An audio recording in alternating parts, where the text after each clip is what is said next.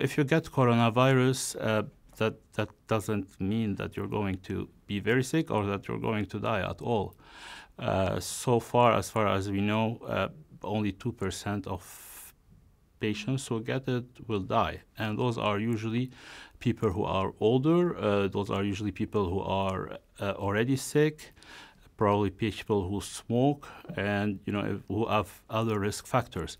A lot of patients or a lot of people who get it will not even know that they got it, or they may get just a mild disease, a little bit of fever maybe, a little bit of feeling tired, some cough or sore throat, similar to what you have when you have a cold.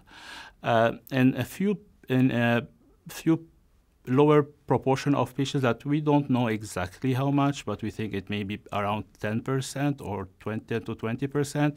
The disease can get more severe to the point where you will need to be in the hospital. Sometimes you will need to be in the intensive care unit. And very rarely, in 2% of situations, there can be death. However, that's not a death sentence. That's not an infection that causes death, except in rare cases.